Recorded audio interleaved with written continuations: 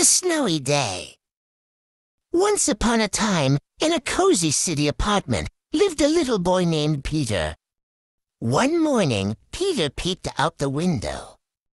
Wow!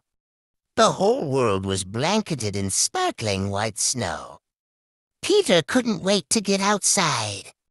He bundled up in his warmest clothes, hat, scarf, mittens, and a big puffy snowsuit.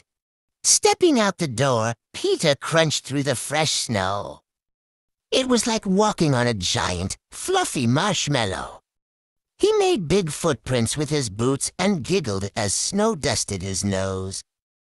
Peter built a tall snowman with a friendly smile.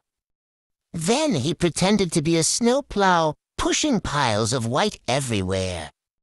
He even made a snowball, so big and round, he could barely hold it. After all that fun, Peter felt a little chilly. He ran back inside, rosy-cheeked and happy. With a mug of warm cocoa in his hands, Peter looked out the window again. The snowy world looked even more magical now, with twinkling streetlights peeking through. He knew tomorrow would be another adventure in the snow. Like EMD subscribe to Children's Stories Space.